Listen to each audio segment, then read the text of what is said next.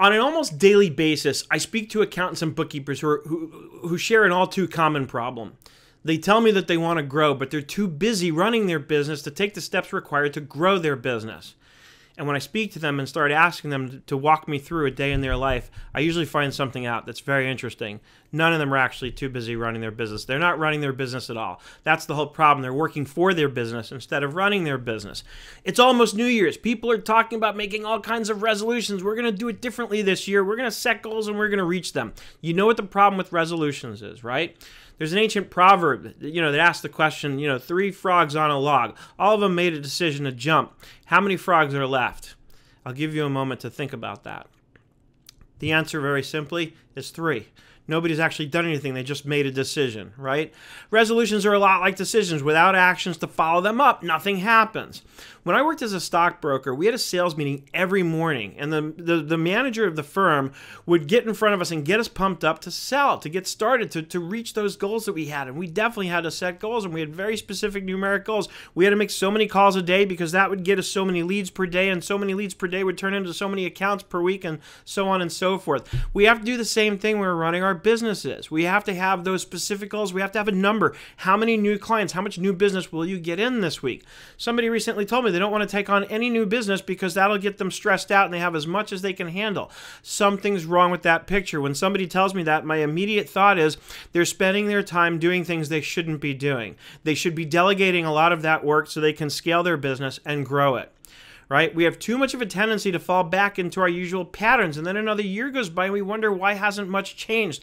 At the same time, we're all so busy we can't seem to afford to take the time to get organized around setting and reaching new goals. This is a vicious cycle and it must be broken.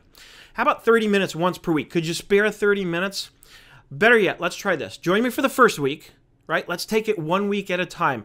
January 4th, 2016, Pacific time, at 11:30 a.m., 2:30 p.m. would be the Eastern time. If you're in Pacific or if you're in Mountain or Central, figure it out. I can never work out depending on the time of year whether it's 1 hour or 2 hours ahead of me. But all kidding aside, join me on January 4th, 2016. You're not going to believe the guest I have. I'm honored, I'm grateful, I'm humbled. I have none other than the CEO of T-Sheets himself, Matt Rissell, joining us to kick this off, to share with you some of his wisdom. And if you're wondering how valuable that wisdom is, reality to shift. It will change your perspective. Hard Things About the Hard Things is probably the single best, most riveting business book I've ever read in my life. It's about being a CEO. I mean, it is crazy the stories that he tells in there, and they're real. It's Ben Horowitz, and if you know his story, it's unbelievable. The next, this lean startup, it will teach you. I've had conversations with Brad Smith about this in his office.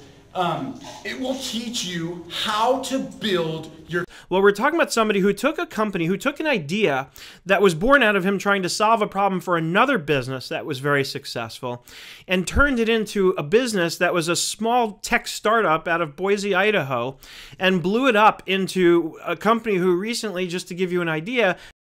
Payroll. Here's a great... How many people have been to apps.com in the Intuit Marketplace? Dawn Brolin is raising her hand. She's been there. Who else has been there? Yeah, awesome. Thank you. That's awesome. So if you go to the QBO, basically the apps partner webpage, we are the #1 rated time tracking system and the #1 rated app overall in the entire Intuit ecosystem.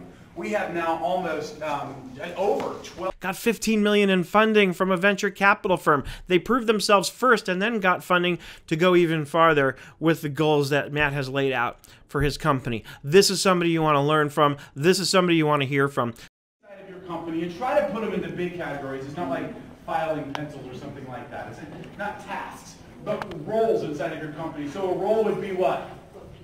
Bookkeeping. What else?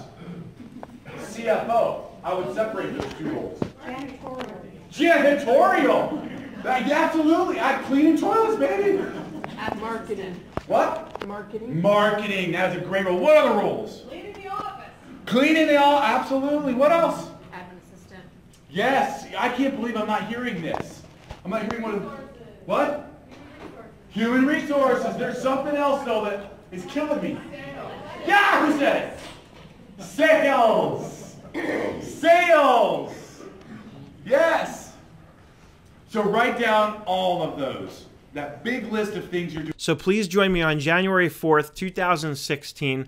I hope you're having an absolutely fantastic day, and I look forward to seeing you on the webinar.